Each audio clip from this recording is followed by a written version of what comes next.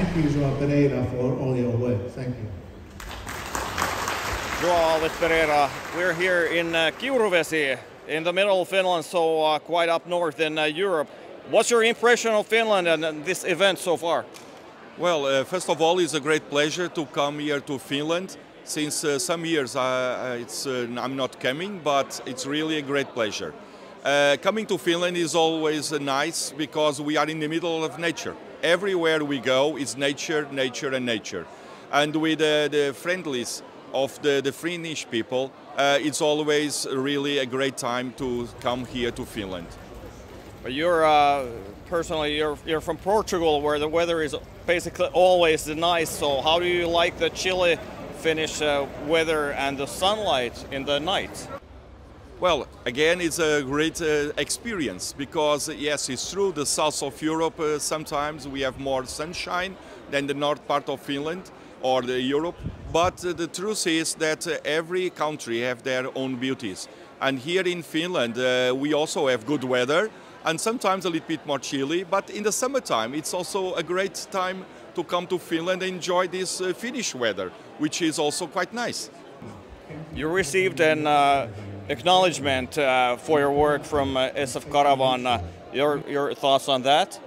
Well, for me it was a very big surprise. I was really surprised with this, and okay, it's true that, like I said, it's not just an award for me, it's an award for the team, and especially all the campers in the camping clubs. They are together in the FICCi and also doing all this promotion of good quality camping in open air tourism and in nature.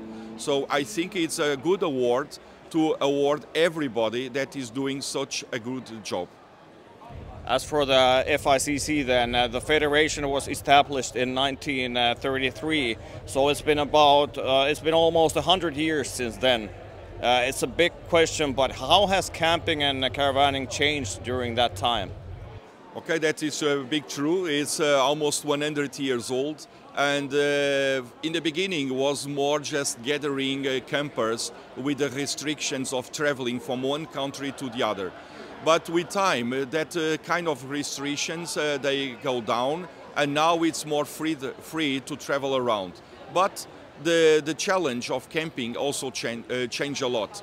So now nowadays is really create influence in the governments to show that campers, when they are traveling, first of all, they are, let's say, less carbon footprint because they are doing more in nature, and also they also protect the nature. So camping is one of the best tourism activities to protect the nature.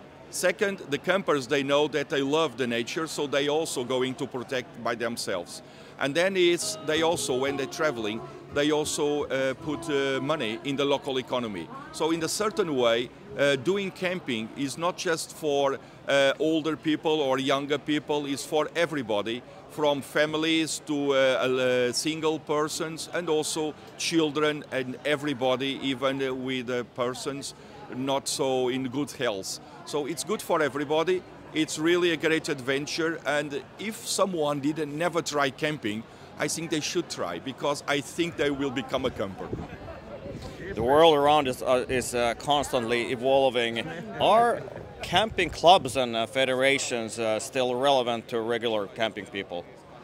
Well, nowadays, more people want to be more, let's say, free. That means not involved in camping clubs. But there is a new generation, especially after the pandemic, that they discover our hobby and also our tourism in the nature. So now more and more persons and families, they are coming to camping clubs to be part of this big family. It is true that we live in a world that the persons, they love to be more individual. But together we can make a big difference. So I think that there is a change in the behavior, and I believe that more and more campers will join camping clubs and refound all the camping clubs that we know in our day.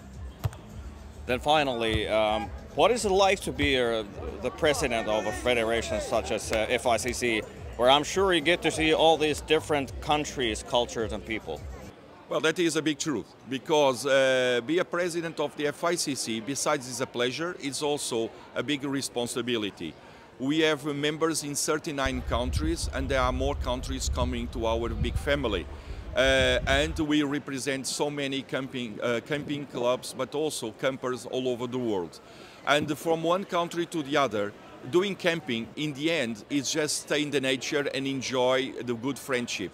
But it's different from country to country. So that is really the big challenge, is to put all these people together in enjoying camping.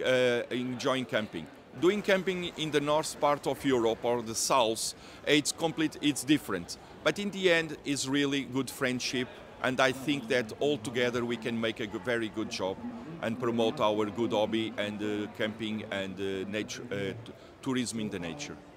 Mr. Pereira, thank you for the interview and enjoy the rest of your stay here in Finland. Thank you so much for this great opportunity, and I say to everybody that if you never visit Finland, come, because you're going to have very good surprises, and above all, you also can meet Santa Claus.